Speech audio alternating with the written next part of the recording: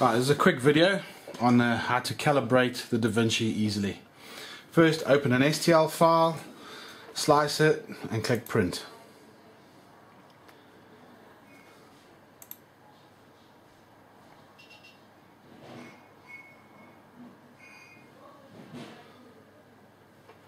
What I'll do, I'll pause the video and start recording when the printer's ready.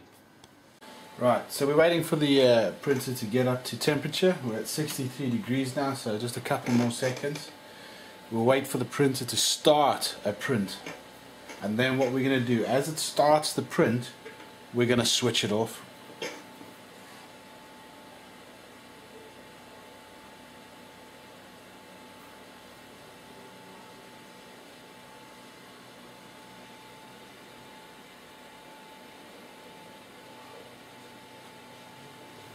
Can we get in here?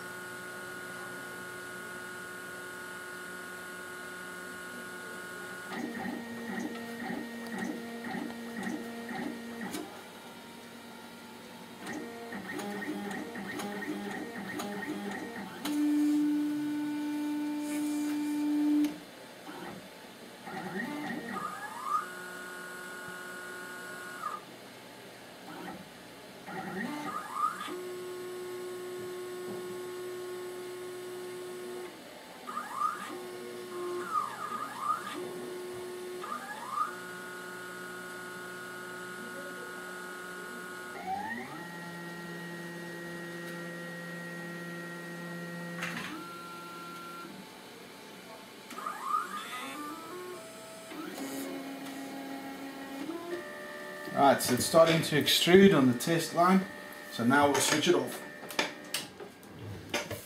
And you leave it just like that. So what we're going to do now is we'll slide the extruder over to that side.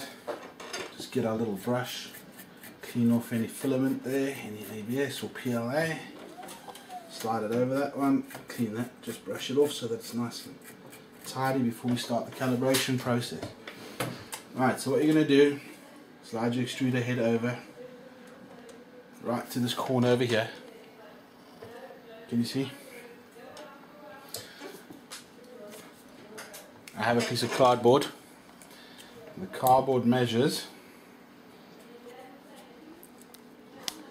0.21 of a millimeter. This is what I use to set my extruder height. I'll take my cardboard, come closer, and I slide it underneath. So at the moment, then you adjust here, adjust by turning the screw out will make it tighter, turning the screw in will bring the bed down, and then you can slide the cardboard underneath. Now that's a little bit too loose, just got to grab it a little bit like that. There you go, so that's set. Slide the extruder over to this side, put your cardboard, right, it doesn't actually fit underneath there, so turn the screw until you can slide the cardboard underneath. There we go, we're underneath, and just a little bit tighter until it slides nicely, but you can feel it. And there we go. So the cardboard slides underneath that extruder. Now you have to slide it all the way over to the center at the back. Same thing, take your cardboard so that it slides smoothly. Get your adjusting screw underneath here and turn until you get the desired amount of friction.